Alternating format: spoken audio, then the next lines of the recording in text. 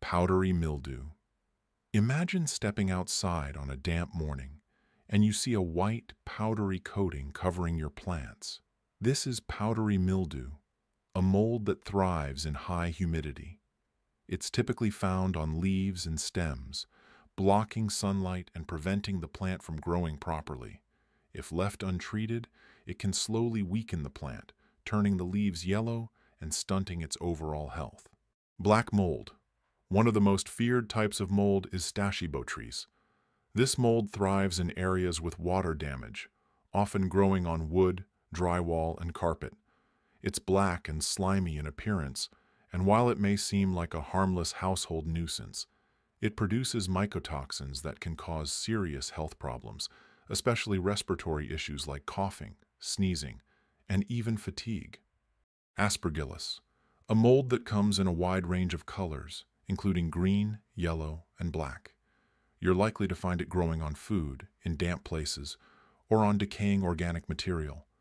Some strains of Aspergillus, like Aspergillus flavus, can produce harmful toxins called aflatoxins, which can pose a serious health risk. Prolonged exposure can cause respiratory issues, so it's crucial to deal with it quickly when you spot it.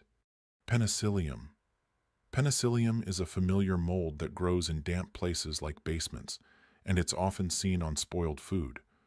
While this mold is famous for producing the antibiotic penicillin, some strains of Penicillium can cause health problems.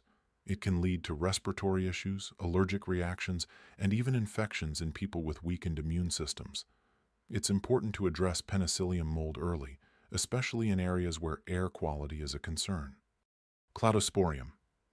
Cladosporium is one of the most common molds found both indoors and outdoors. It can be found on decaying organic material, plants, and even in your air ducts. While not usually dangerous in small amounts, Cladosporium can trigger allergies and asthma, especially for those who are sensitive to mold. Alternaria. Alternaria is a mold that often shows up as velvety, dark patches on plants, fabrics, and even in damp indoor spaces like bathrooms or kitchens. It's a major allergen and can cause sneezing, coughing, and other respiratory issues, especially for those with asthma or existing lung conditions. If you're prone to allergies, Alternaria might be an unpleasant guest in your home during high humidity months. Aspergillus Fumigatus. While Aspergillus Fumigatus may look like any other mold, it's much more dangerous to those with weakened immune systems.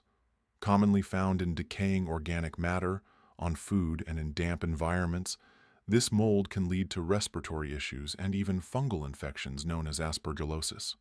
Fusarium.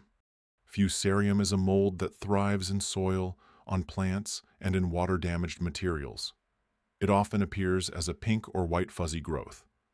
Fusarium is notorious for infecting crops, causing diseases like Fusarium wilt, but it can also contaminate food like grains, creating a potential health risk if ingested. People with weakened immune systems are especially vulnerable, as Fusarium can cause serious infections in the eyes, nails, and skin. Mucor. Mucor is a fast-growing mold that you'll often find on spoiled bread, fruit, or decaying organic material.